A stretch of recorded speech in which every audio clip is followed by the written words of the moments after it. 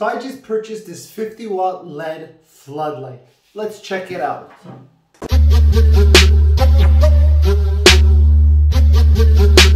So I just purchased this from AliExpress for about $5. It's a 50 watt LED light floodlight actually. It's a 50 watt LED floodlight and it costed me $5. Now as you see here, it's with the cables that need to be attached to a power outlet or a battery or whatever you can do. So I'll be doing that later on. But I just wanted to go over with it a little bit to show you guys and wanted to know what you guys think about this. Now I counted all the LED lights and it said 50. And so I counted all the LED lights and it's 50 in total. I think that's why it's 50 watt it's called. I'm not 100% sure. I don't know anything about lights, stuff like that. So bear with me. This is a first time video I'm doing with LED lights like these. I'm just hoping that they're going to be really, really powerful. That was the main issue with me. I want it to be very powerful. I'm going to be using this for lighting for my videos when I make them. So I'm really hoping that it'll be strong enough of a light to be able to use it while making videos. So let's hope for that. Now, like I said before, this needs some sort of other... So like I said before, this needs some sort of power source to fire it up and make it work. Upon purchasing it, honestly, I didn't really pay attention and I thought it came with an actual power supply to it. And after opening the product, I come to figure that it doesn't have any sort of power supply. So that is kind of a bummer. But I'm gonna find a way to get this bad boy booted up and we'll continue from there, my friends. But just before we do that, I just wanted to tell you, I noticed that this piece right here that supports the light when it's in its position, like so, or however you want to place it. I noticed that it's very thin and it's extremely easy to bend it. That's why here you can see it's straight and here you can see already bended. Maybe that's from the packaging when it was being sent to me. Let's try to straighten it out as much as we can. So there you go, it's a little bit better. The top part is also, so keep that in mind, my friends. I will leave a link in the description if you still want to go purchase this once you see how powerful the light is. So just so you guys know, it is very, very thin here. So you got to be careful with that so you don't bend it. Other than that, it seems like a pretty good build. Not so bad. I think I'm happy with it. But like I said, let's power it up and see how well it does. So I'll get back to you guys once I actually get a power supply. So let's do that. So my friends, I connected a power source to it. As you can see, it's a cable from an electric kettle. I just cut it, attached it, did soldering and everything, put electric tape, and this is the results. I could have went and bought one and had a nice long one, etc. But I like to improvise. I like to recycle, to use things that normally wouldn't be used. You know, I don't like throwing things away. So that is the reason why I added from the kettle, and that's why it's not so long. It's about a meter, maybe a tiny bit more than a meter, but I think it's good enough. I'm happy with it. So the only downfall is that I didn't add like an on and off switch. I probably could have done that, but that's more work, etc. I don't know if it's really that necessary. Well, it is necessary, but I guess chose not to do it at that time. Maybe in the future, I don't know. But for now, it's just a complete plug and play. As soon as you plug it in, right away it works. So let's plug it in and you guys tell me what you guys think of it. If it's also good for YouTube videos, we'll do some tests with it. So I'll plug it.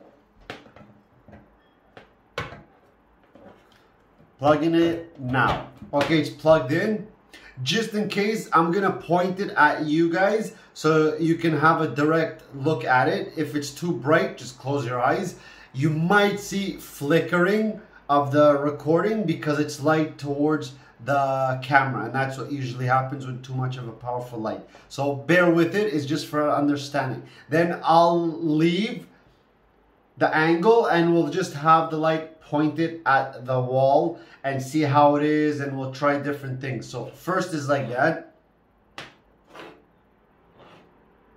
Oh, I forgot to mention, I have also with me main LED light and also one of those selfie lights on the other side, just so you guys know. I'll also turn them off so you can get a nice look at it without any other type of lighting. So again, okay, now direct down.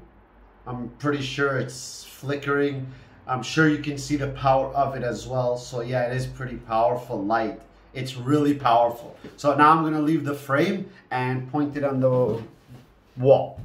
So you can see how the lighting gets screwed up from the recording because it's just too much of a powerful light.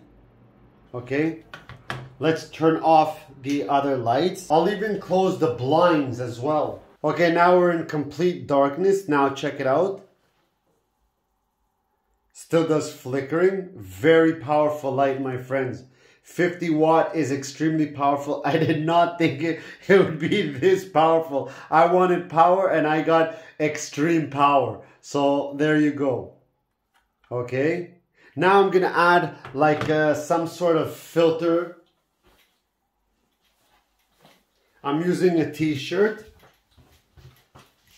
Okay, white t-shirt, double layer, just so you know. And we're gonna use it as a filter, light filter. I don't know anything about lights. I'm learning slowly. So bear with me, my friends. If any professionals or people who know about them, don't be too hard on me. So now you can see it's really looking nice. Now it's doing really good of a job. That's with the thing, you see? It's with it.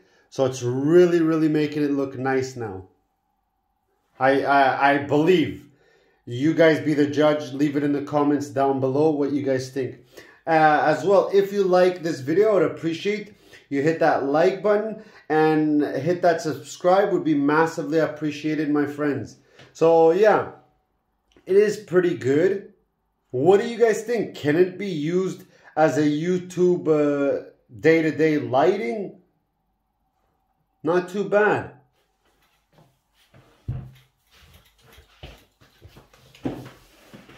With me now in the frame. Now it's pointing straight up. Okay, the light is pointing straight upwards. Now I'm switching it diagonal towards me, towards my face like so. Okay, now direct up in the air, as you can see.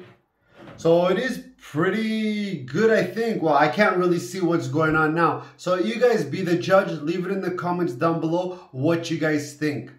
Okay, so let's now turn everything off and get back to the main lights that I have. Okay, so here it is now.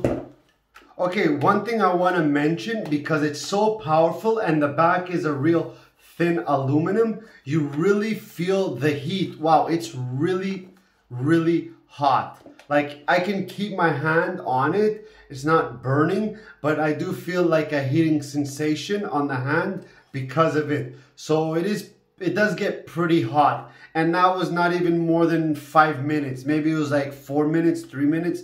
So it does get hot. So keep that in mind if you're gonna be using this for making YouTube videos as a main light or some sort, that it will get hot. So keeping it for a long periods of time, I don't know what it will do. Maybe it won't do nothing, or maybe it'll just be so hot that you be careful not to touch it. I don't know if it'll ruin it, if it'll burn it out, etc.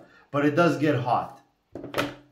So anyways, my friends, that's pretty much it for this video. It was just mainly to show this 50 watt LED light. It's a floodlight or spotlight.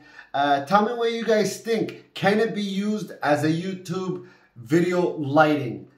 I hope I'm saying it right, but you get the point. Leave it in the comments down below what you guys think, and if what I can learn, I would appreciate you telling me as well. So anyways, that's pretty much it for this video, my friends. I hope you guys enjoyed it. Till next time, remember to be safe, take care, have fun, and peace out, people. Bam!